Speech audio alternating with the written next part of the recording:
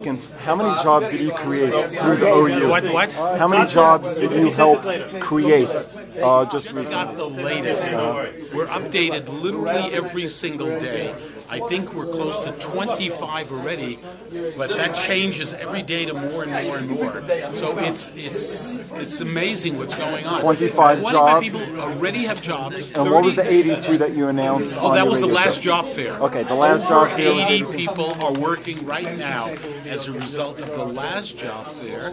Right now, already approximately 25 have gotten jobs. Within the last week? Yes, and 35 other people have been called back for second interviews. That was more jobs created by you and the OU than the entire Obama administration, which was zero. No, that's what true. was announced. I know, it's true. That's a good point. I didn't realize that.